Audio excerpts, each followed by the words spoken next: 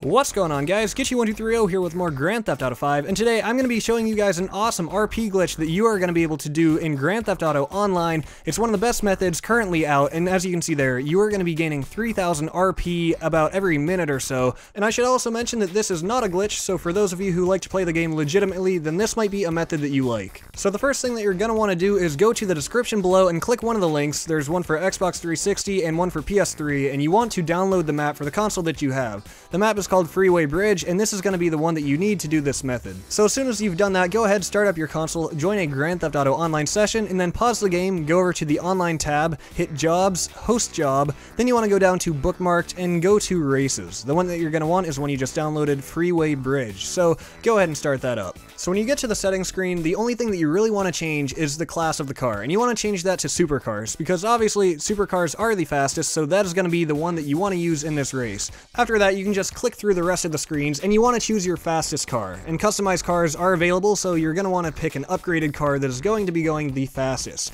So as you can see here, you basically just want to hit every checkpoint, and now here's an important part. See these power-ups right here? You want to make sure that you hit and use every single one. Using them is obviously going to make you go faster and be able to complete the race in a faster time and gain more RP per hour. However, it's also necessary to hit every single one of them to gain the maximum amount of RP for this race, which is 3,000. As you can see, in that run, I actually missed a few of them because it can be kind of difficult to click the analog stick and steer at the same time. So for that run, I actually only got 2,700 RP. I want to include this just to show you guys what happens when you miss a few of those. However, this screen, on the other hand, shows what happens when you do it correctly. I got 3,000 RP, and on that particular race, I hit every single power-up. So guys, that's pretty much all there is to it. From there, you can actually replay the race. You don't even need to go back to a Grand Theft Auto lobby. It'll take you to the screen where you can either vote for the next race or hit replay, and on this particular one, you can just hit replay and be right back in the race 30 seconds later, and as you can see here, you can just repeat it over and over and over, gaining 3,000 RP every time. So with that, guys, please, if you like this video, then show that like button some love, or if you dislike it, then hey, show that dislike button some love as well, but make sure you tell me why you did in the comments below. But with that, please stay tuned for more videos in the future. I will see you next time.